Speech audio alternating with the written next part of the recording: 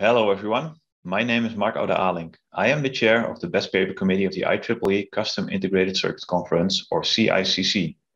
In this video, we'll give you a sneak preview of some of the best papers at CICC 2022. After 2 fully virtual years, CICC will be held in a hybrid form from April 24 to April 27, with the physical part located in Newport Beach, California. For the latest information on the conference, please visit the address shown on the screen. It is my honor and privilege to show you pitches of some of our best paper nominees in 3 different categories. We have 5 invited, 3 regular and 9 student paper nominees spread out over the different sessions in the conference. In this particular compilation, we will present the following pitches. The session numbers and the currently planned time and date of the presentation are included for your reference. For completeness, here is the full list of nominated papers. All best paper nominees are explicitly indicated as such in the conference program.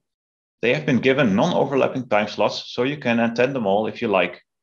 These 17 papers form a good sample of recent research results from both industry and academia around the globe and showcase the quality, breadth, and depth of the CICC conference. Please join us for a great gathering of students, researchers, industrial leaders, and experts worldwide. Get inspired by great ideas, get recharged with great educational tutorials, learn about trends and state-of-the-art developments in IC design. And, just as important, meet colleagues and make new friends for life. For now, enjoy these inspiring pitches, and I hope to see you either physically or virtually at CICC 2022. Hello everyone, I'm glad to present to you our research about a solid-state scanning dToF LiDAR system with custom transmit and receiver ASICs. This work combines 2 major innovations. The first innovation is the design of a novel multi-channel VCSEL driver with multi-channel addressable VCSELs.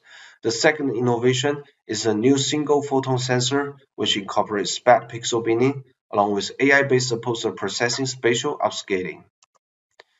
In the transmit module, the multi-channel VCSEL chip is bonded on top of the VCSEL driver for better signal integrity and smaller package size.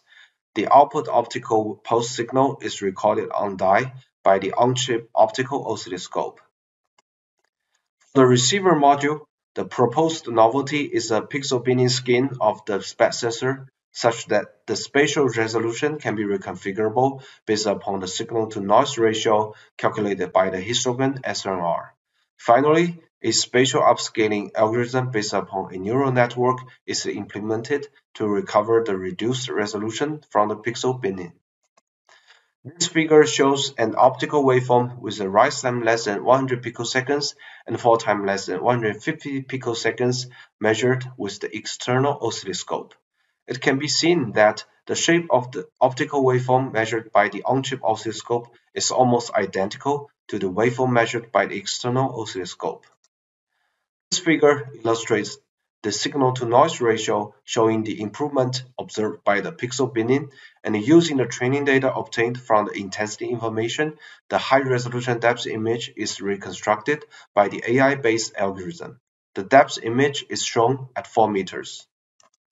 This concludes my introduction of our paper. Thank you for your time and welcome to attend our talk. Thank you. Hello, in this talk we present a new topology, the switched photovoltaic DC-DC converter.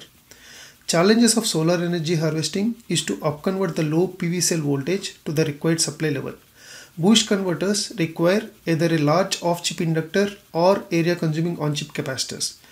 To resolve this, a solution was proposed to reconfigure the number of PV cells in series for DC-DC conversion. But the problem is stacked cells are sensitive to mismatch. The weak cell in the stack defines the output current and hence the output power. Fortunately, a PV cell has a large intrinsic capacitance of about 9.4 nanofarad per 1 mA short circuit current. The intrinsic cap provides an opportunity for the implicit DC-DC conversion. When a mismatch is detected, we propose to connect the 2 cells in parallel, wherein the extra charge of the stronger cell is injected into weak cell and hence their voltages get balanced. After voltage balancing, the PV cells are connected back in series and the extra charge stored in the weak cell is transferred to the output instead of being lost. By periodically switching the cells, the proposed implicit DC-DC conversion can extract the maximum available power under a mismatched condition without using any additional capacitors or an inductor. A 5-ratio SPV converter is implemented in 180 nanometer technology and evaluated with 7 commercially available PV cells. To validate the robust performance of the SPV under mismatch, measurements are done with the first cell being 50% shaded. And for fair comparison, the harvesting efficiency of the prior solution is measured by stacking the same PV cells used for SPV characterization using 30 AWG wires and the first cell being 50% shaded. The measurement results demonstrate the reliable performance of the SPV under mismatched conditions. Under partial shading conditions, the proposed SPV achieves more than 24.3% higher harvesting efficiency compared to prior solution. Thank you. Hello everyone, this is Boce from Georgia Tech. Due to the exponential growth in wireless mobile devices used such as autonomous vehicles and unmanned aircraft systems, there is a rising demand for high-speed MIMO wireless links to navigate these increasingly dynamic environments. Current digital arrays require fast, fine beam alignment over the entire field of view for mobile millimeter wave applications. However, traditional digital backend calculations cannot meet these low latency requirements. Therefore, our proposed and implemented analog front-ends provides a way to enable rapid spatial front-end filtering and beamforming. It facilitates wideband millimeter wave digital arrays to handle varying strong blocker signals with unknown frequency and angle of arrival in practical EM scenarios. Implemented autonomous 2D MIMO receiver array provides wideband 23 to 37 GHz operations with highest of 29.5 dB of conversion gain and a minimal noise figure of 4.8 dB. It achieves greater than 27.1 dB single-stage spatial filtering and 40 dB for two-stage spatial filtering.